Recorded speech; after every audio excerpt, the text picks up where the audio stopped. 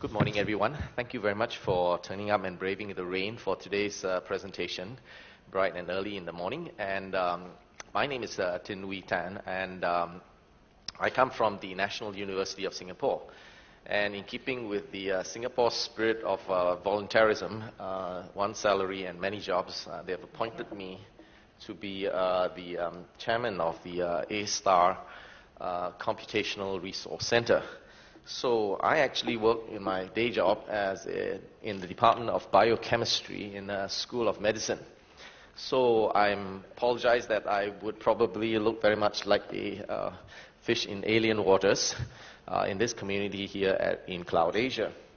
However, I cast my mind back to 10 years ago when a bunch of us, including Dr. Ngo at the back, and I'm looking for Lee Hing Yen, is he in the audience? Who, together with many colleagues, some of whom are in the audience, worked very hard to build something called the grid computing. And as a result of that effort, the National Grid Office was formed. And the CloudAsia became a regular fair around this time of the year. So this conference, if you notice, is called CloudAsia 2013. Used to be called GridAsia. And because I was applying grid computing techniques into biology, and they call it bioinformatics. So I was regularly one of the speakers in the GridAsia conference. So I suspect that's the reason why Dr. Lee Hing Yen, director of Singapore's Grid Office, and maybe now called Cloud Office, I think, decided that when he changed to CloudAsia 2013, that occasionally he will drag me in to give a keynote speech or other. So you can see grid computing now has transmogrified into cloud computing. And very often people in academia are asked to look over the horizon and ask, what's coming next? What's the next big thing that's going to hit us? What is this conference, CloudAsia, going to turn into, right? Of course, Supercomputing Asia has been taken, so we have to think of a new name when that hits us. So with that in mind, maybe it's useful for us to ask not just the pressing questions before us in the Cloud Association that Bernie just mentioned about, but a little bit more forward-looking into the future and ask, what is the next tsunami of change that's going to hit us going forward, and then maybe prepare ourselves for it. And I hope to be able to make a little comment later on some of the developments and the decisions that have just been made in Singapore. Right. I would try my best in the 20 minutes. I think I'm running short of time already, right? Thanks to Linda, who's been very good at reminding people to speed up. I had one plan to talk about all these things, but unfortunately I may not have enough time, so I'll just quickly speed over to give a few words of introduction from my organization, whom I'm representing today. I represent the A-Star Agency for Science, Technology and Research. And our mission is to foster world-class scientific research and talent for a vibrant knowledge-based economy. So underlying all this, essentially, is in a large way in this knowledge-based organization is the need for computational infrastructure to be able to support and underpin every stage of this research process, as well as every stage of the knowledge acquisition process, and that involves a lot of computing, right? So one of the largest users of computing essentially is basically the Institute of High Performance Computing, somewhere around about here, that comes under the science and engineering research. We typically get something from the government like 1.5 going up to $2 billion a year in terms of research funding to finance this whole engine of scientific and technology development and research. So we at the A-Star Computational Resource Center, we basically provide and provision for all these resources that allow us to support the 5,000 to 8,000 research engineers and scientists in the more than a dozen research institutes that the A-Star organization supports. So our main charter is essentially to provide data center resources for storage, advanced network connectivity, as well as high-performance computing. And we house currently the fastest supercomputer in Singapore at an embarrassingly 100 teraflop, as signed a UAT a few weeks ago. So why do I say embarrassing? Because in the next few slides, we will see that in trying to provision for these necessary HPC components, and of course we would be quite a major customer of many of your companies out there here, that in providing that, that computational hardware, software, storage, connectivity, user support, visualization, etc., we've had to look actively at not just doing the procurement, right? We have to look a little bit forward into the future. Although we are not actively involved in our own research or product development, we monitor the state-of-the-art HPC technology closely and engage in forward trends discussion with vendors, as well as thought leaders, as well as the rest of the thing you can read.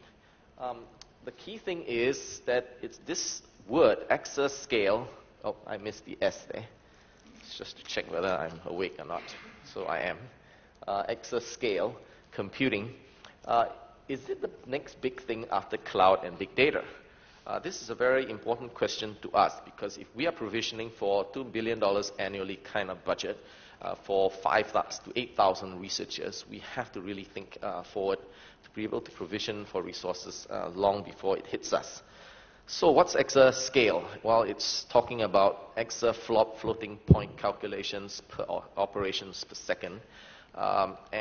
This kind of computational resources has been occasionally popping up in the press in recent times. And this challenge is not that trivial, because if you think about it, we are essentially at the exascale level trying to reach almost the physical limits of computing as we know of right now. Obviously, cloud computing has done a lot to promote, to spread the good news, so to speak, of HPC computing, right? So that it's sort of a democratizing process whereby we want to bring high-performance computing to the end user through the buzzword of cloud computing. Particularly with big data burgeoning every day, the so-called digital data tsunami that's going to hit us, we really need the computational resources to help cope with that. So in that scheme of things, from cloud computing to big data and possibly in the future exascale computing, we are talking about the possibility of doing all those big things, big numbers that you see there. So just Google exascale, and I'm sure Wikipedia at least will give you a very nice breakdown of what kind of a thing we're talking about. Suffice it to say, it's big. It's very big. Okay, next slide. So I cannot forget that I'm talking to a cloud audience here. So I have to quickly hasten to say that cloud computing is not supercomputing exactly. And I was searching for something to say to connect the two, supercomputing with cloud computing. And I chanced on this very important document, the Magellan report in late 2012. Early 2012, that stated that the DOE, Department of Energy of the US government, says that clouds cannot replace supercomputers. Now, many of you in the audience will quickly protest and maybe walk out. But hold on, because you might like to wait for the next announcement that I hope you could make if I get the green light from my boss. And that's essentially that the two probably going forward would go hand in hand. Cloud computing will bring HPC to the community, democratizing process. The supercomputing community will press the limits, right to the physical limits of advanced computing, to approach and approximate the possibility of real-time modeling and simulation. Well, what's that? Real-time modeling and simulation. Most of you in the audience, I should be asking you the questions, because you guys are the computing guy and I'm the guy from the School of Medicine in the biochemistry department. But according to my guys, they tell me that modeling is very important because, for example, if there were an earthquake somewhere and in that half hour to an hour time span, if we could carry out a real-time simulation and modeling of the computational fluid dynamics, etc., of that subduction trigger, we can actually predict long before, long as in 10 minutes, 20 minutes, before the tsunami strikes the coast of, say, Japan, to actually trigger enough warning time to save millions of lives. So real-time computing and simulation is really important, something that we can almost carry out today. So it's important for us to note that if we could distribute and chop that into embarrassingly small chunks and then spread it out to cloud computing instances and try to compute that, my guys tell me it's not possible. You really have to roll in the big iron, so to speak, the supercomputing. Next slide, please. So, if cloud is not quite exactly HPC, well, what could we do about it? Later on, I hope I have time, if Linda will allow me, to talk a little bit about what we're trying to do in creating a so-called distributed supercomputing infrastructure, a supercomputing cloud, so to speak, such that in the same way that grid computing and cloud computing has allowed us to massively scale up, in the instance of cloud computing, embarrassingly parallel computational problems, could we envisage the possibility in the future by marrying the two, some kind of supercomputing cloud might emerge? So in fact, as we speak, my colleagues in the ACRC are procuring a Mellanox switch that can push something like 40 gigabits per second of data across from memory chip to memory chip, doing remote RDMA, remote direct memory access. Because we have, as you saw in the slide earlier, two data centers which are approximately 1.98 kilometers apart. And we are running out of power to supply the X megawatt we need to drive these machines. And the cooling at 17th story, you notice those tall buildings, why they put it at 17th story, I don't know. You have to ask my cousin who is in JTC.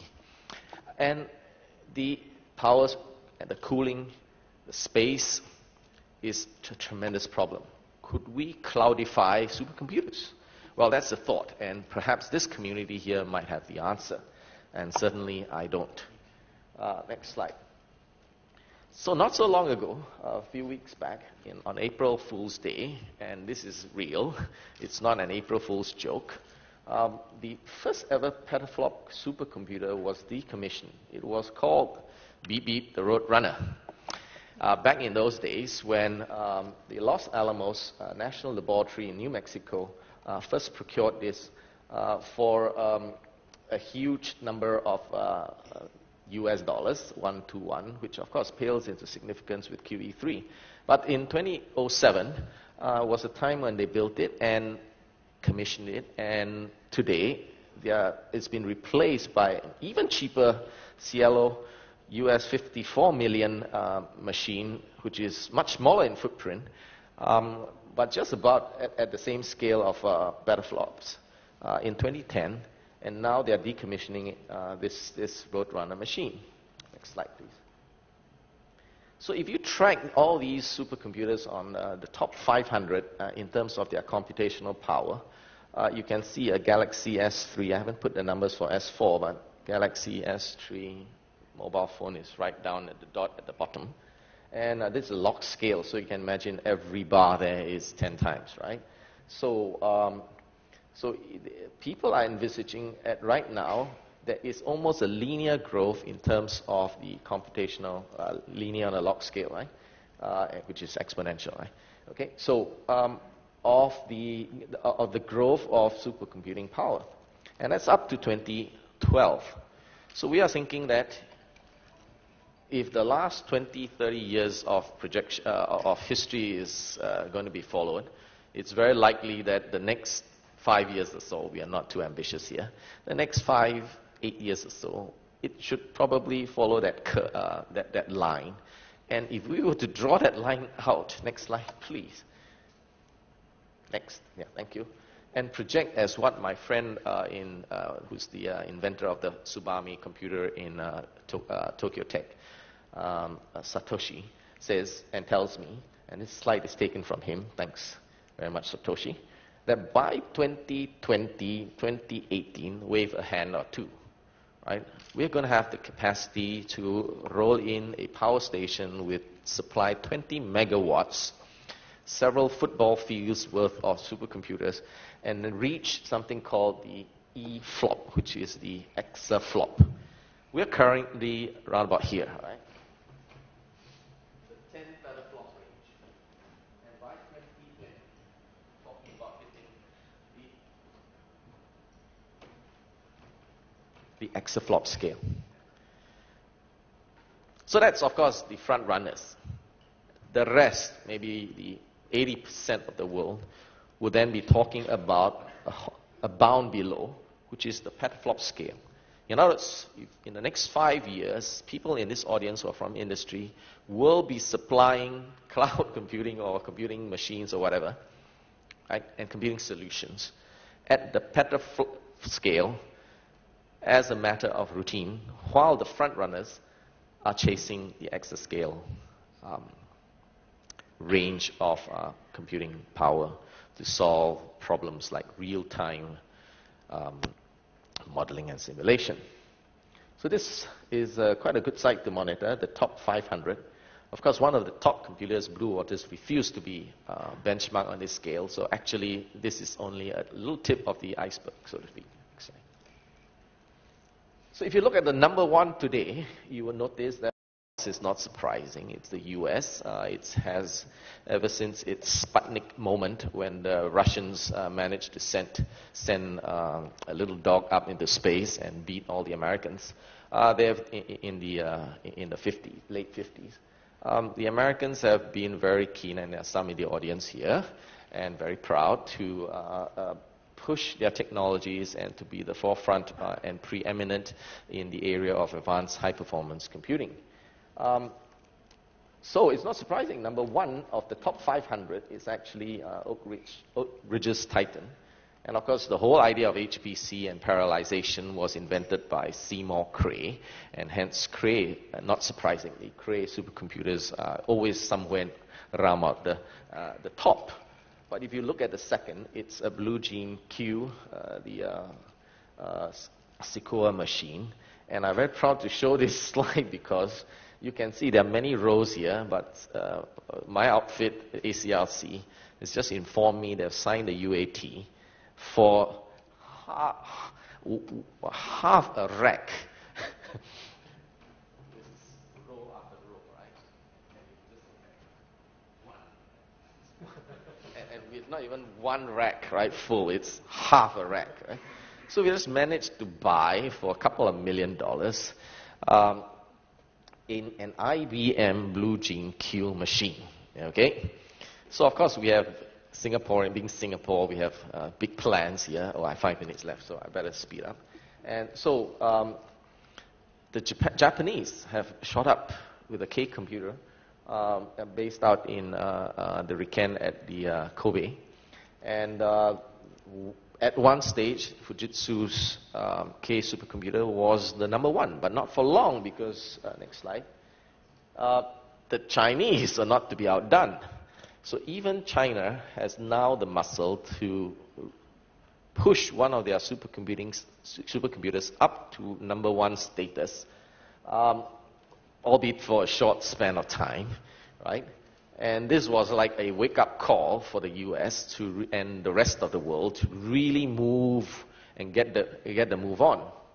So of course, this was a couple of years back, and after 2 years, 3 years, I think Singaporeans get the idea where the trend is, right? So these are some of my directors visiting it. Now, next slide, yeah. Next, yeah. So now when developing countries start moving, then it flashes some red light for Singaporean government officials, you see. So if India plans to have the fastest exascale supercomputer by 2017, right?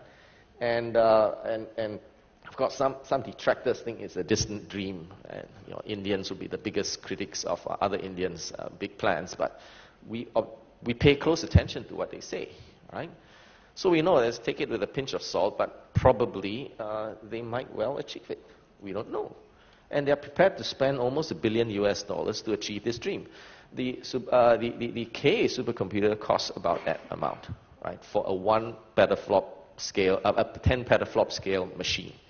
We're talking about the same amount of money spent by the Indians in the next 3 to 5 years. I can see some eyes opening up here. You might want to shift from cloud computing to selling supercomputers. Right? Well, $1 billion. Next slide. And the Koreans are not to be outdone. Every 13 years ago, Koreans were nowhere in the mobile phone business, but today every other person carries a Samsung or an LG, right, next to the iPhone. So we can see how Koreans also are moving in by passing legislation to set up a national supercomputing and advanced networking institute. Okay, next slide, please. We get really worried when Eastern European countries are also moving forward, but it's not surprising for Russia to move forward because it's a major superpower at one stage at least. So Medvedev, this is a bit old picture. Next slide. But we really get worried when the Slovak Academy of Sciences recently shot up to 498, and Singapore just fell off the radar screen of top 500. So we get really nervous when Slovak Republic, they're quite advanced people there, and of course the Singapore government gets nervous when these things happen, right? So even cash-strapped Spain in Barcelona is planning for up to 100 million processors to build their exascale laboratory that will research into scalable parallel architecture that are needed to support these very high levels of parallel computing. Thanks. So people are not just talking about big iron, heavy computing power. They are also talking about greenness in the computer, and not to be overtaken by the US, China has now put in place a scheme to hit 100 petaflops in a couple of years' time. The Japanese government has also announced that they are probably going to hit 1 exaflop by 2018. And that's not too distant a future here. So I would like to maybe end at this point because I have a lot of slides there. Right? This is only slide 20. Right? But I'm told I have to stop. Previous slide, please. Yeah, I'll just stop there. We have been working very hard behind the scenes. And over the last 2-3 years, monitoring these progress in other countries, the government has now made an in-principle agreement to finance a national supercomputing center. This national supercomputing center will include not just high-performance computing at only 1 petaflop, okay, a modest 1 petaflop in the next 2 years, but wait for it, we're going to do something about that in phase 2, right?